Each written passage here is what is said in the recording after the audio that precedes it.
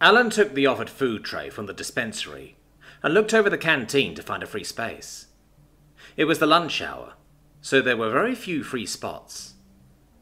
"Over here, human Alan," Clonk shouted, standing up and waving while nearly toppling the table in the effort.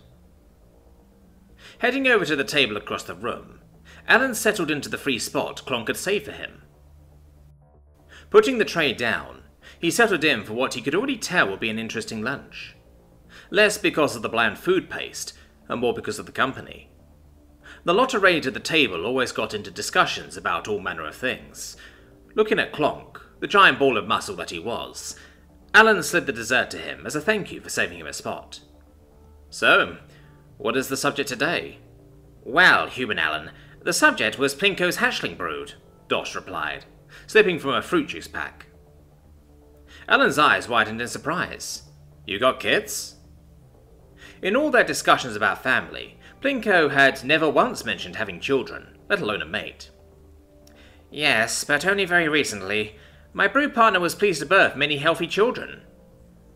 Plinko let a goofy grin spread across his face as he showed Alan a picture of the mother, holding half a dozen children, all giving peace signs to the camera. "I told them that gesture you taught me. They are so clever they can already calculate a planet's gravitational effect on FTL travel." Alan sagely nodded. Plinko's race was one of the smartest in the universe. Most, if not all of their race, could match a fully educated adult human by the age of 3. Though Grunter... Plinko paused to flick through dozens of photos, till he found the one that solely showed the child in question, asked me, "Daddy, what happens after we die?" "Oh boy," Alan let out a whistle. "Not an easy question to answer." "No, it is simple. All physical functions cease and we begin to decay. But he then asked me, where do our minds go? I'll be honest, that one has less research on it." "It is obvious, is it not? We move on to the Great Nebula," Dost declared, thumping the claw against the table. "Is that so?" Plinko asked. "My race believes we go to a paradise," Clonk added, as he struggled to get the lid off the dessert pot off. "What about you, human Alan?" Plinko asked. "I understand your race has many ideas of the nature of what happens." Alan failed to restrain a chuckle at the observation. Far too many ideas. Some cultures believe, like Clonk, we went to a paradise. Others believe that bad people would go to a place for eternal punishment. Some even thought you had to die fighting to get to the good place. Clonk looked up, having finally won his battle with the lid. "Seems nice." Personally, I subscribe to the idea of reincarnation. Plinko tilted his head in confusion.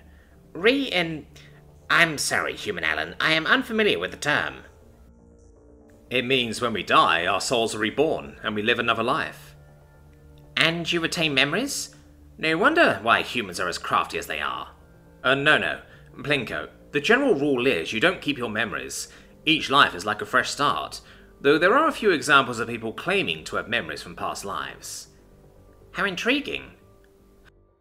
Some cultures believe that you can even become different species.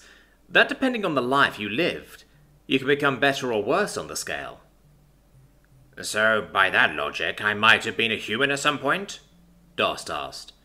"Possible. The ultimate goal for many of these faiths is to find a way to escape the reincarnation cycle, but that is a whole other point. But personally, I think when we die, I will start anew." "I shall relay this idea to my brood.